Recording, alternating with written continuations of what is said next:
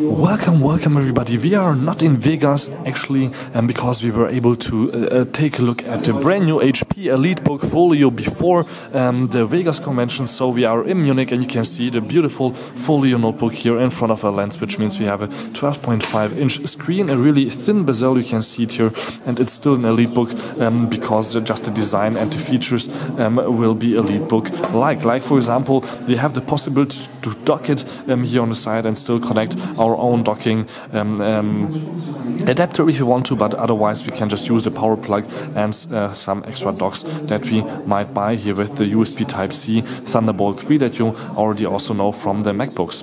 On the back you can see here the beautiful design for the hinges, and also on the outside the full device is built from one piece of metal, and you can see it in this perfect design, which is also the slimmest 12.5-inch notebook on the market, obviously. Here the HP Folio G1 Elitebook Folio. Also we have here a headset jack, that's important obviously, that is not always used via Bluetooth by most people, and then on the front you can see it's easy to open up. You just take your one hand and open it up till the middle, and then obviously you need your second one a little bit to open it up even further, but it tilts back 180 degrees almost, so that's also just quite nice to see. And also on the top we have a few extra cameras for Windows 10 Hello. Also Bang & Olufsen sound is inside, you can see that on the bottom, where you can also see that we can maybe even change a few things inside if we want to, like RAM or the hard drive, but that we have to check out later.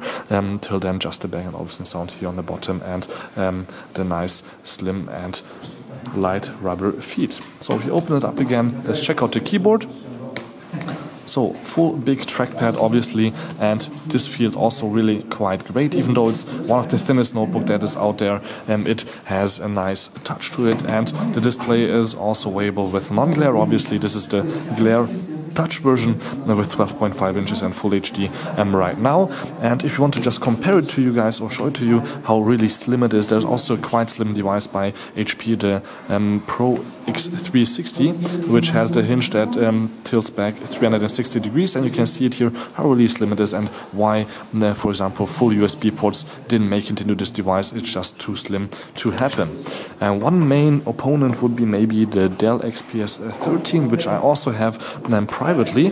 So that's a 13-inch device, but has a little bit more ports, but obviously again it's a lot thicker and not as premium because it has a little bit more plastic going on. You can see it here, the 13.3-inch device versus the 12.5, and really slim sub 1 kilogram notebook here, the brand new HP Elitebook Folio G1, which will be available starting April. So this was just a really short first hands-on. I hope you liked it. The next time please send in again, and don't forget to subscribe to my YouTube channel.